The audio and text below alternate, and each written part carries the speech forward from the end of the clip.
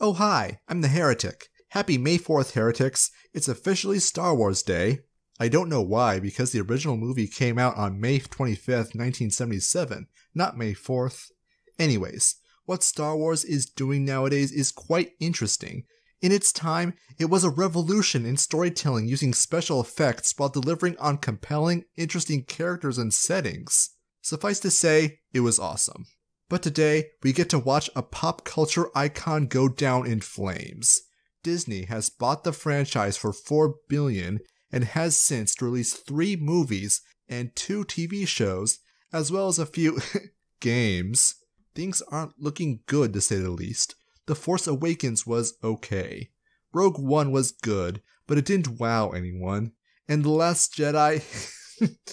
When your Rotten Tomatoes audience score is worse than The Phantom Menace, you know you really screwed up. According to another YouTuber, Mark Sargent, the audience score is actually a lot worse, since Rotten Tomatoes doesn't count audience reviews with only half a star. The real audience score would be around 24%, which is bad. Then there's the fact that despite making $1.3 billion in the box office, The Last Jedi might have actually lost money. I'll link another video by World Class Bullshitters which explains this in more detail. I'll leave it to you to look up how well Star Wars merchandise is selling. Here's a hint, it's not. Also, let's be honest here, nobody's excited for Solo. So things aren't looking so bright in a galaxy far, far away. Now how can this be? Several reasons actually. The new characters were poorly written and conceived to fill a diversity checklist. The protagonist, Mary Sue, only has her incredible power because woman. Characters on both sides act like idiots. There's blatant contempt and disrespect for the franchise's past. Characters acting completely out of character. Ben Swallow. Disney is trying to force a social justice agenda down our throats. The First Order is not a credible threat. Derivative and unoriginal storylines. Pre-production being rushed. And J.J. Abrams and Rian Johnson, the directors for Force Awakens and The Last Jedi respectively, not communicating. They're trying too hard to capture lightning in a bottle again. Porgs! All of these things and more contribute, so it's not one cause. But let me add my own hypothesis to what's going wrong. You see, they aren't resonating with audiences because they were made at the wrong time, at the wrong historical turning.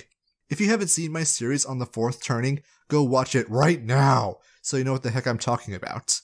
Spoilers for Star Wars to follow, just a heads up. To quickly review, history is a repeating cycle, lasting roughly 80 years. In each cycle, or seculum, there are 4 turnings, each lasting roughly 20 years.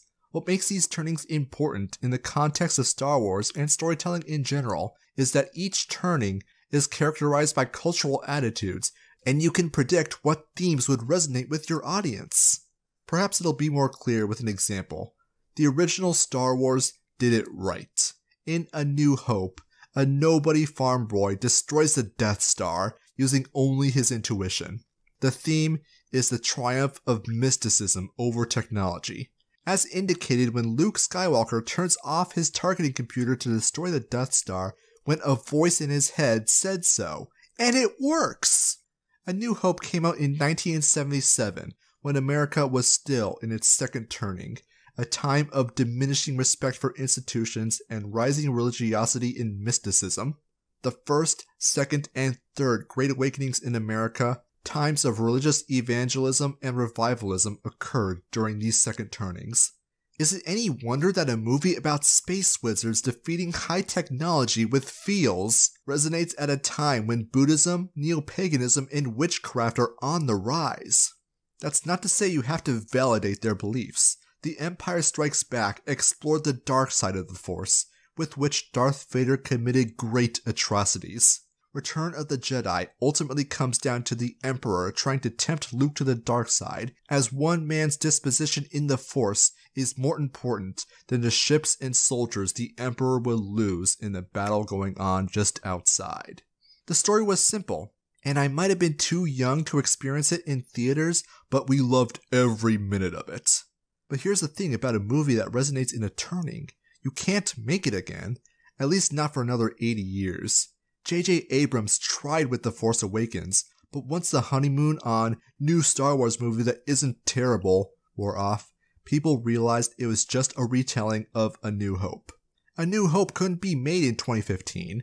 We're in the middle of a fourth turning, not a second turning. The themes of magic over technology just don't resonate. What is resonating with today's audience? If you can believe it, the prequel trilogy.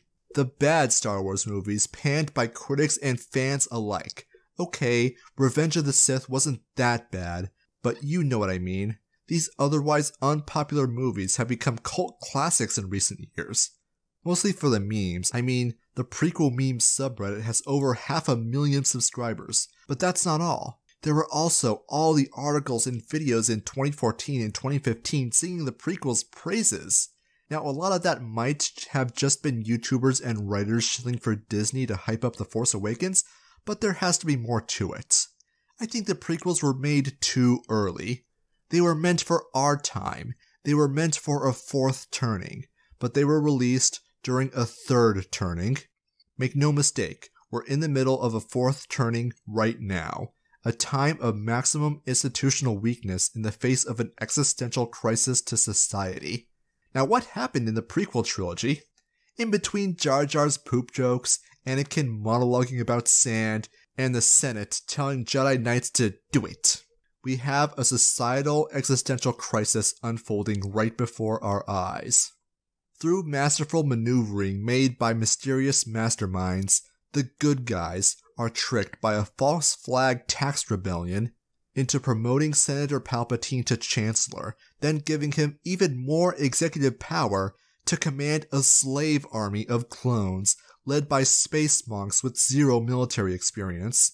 The politicians then welcome it eagerly when the Senate declares himself Emperor of the new galactic empire. It's for your protection, he promises. The corrupt and stagnant old order is found unable to deal with the existential crisis, so the people rally around the new order. For better or for worse, the galaxy far, far away moves through a great gateway in history as society is reinvigorated and re-energized around the new order. This is a fourth turning to a T. It is this crisis, this transformation and reinvigoration of society that the prequels tried to capture but came too early for.